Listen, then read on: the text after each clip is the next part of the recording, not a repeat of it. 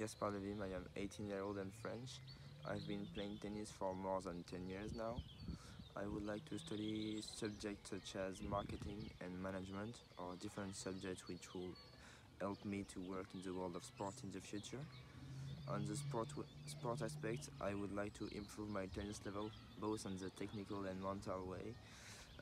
On the scholar aspect, I would like to have a high scholar level to be able to pursue my studies after this curriculum.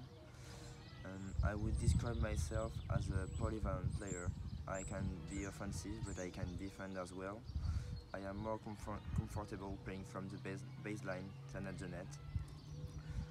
As a role model, I would choose Rafael Nadal because he never gives up. He has been through multiple injuries throughout his career, but he always came back to his highest level. I had a score of 92 at the TOEFL, and to conclude, I would like to thank you for watching my video.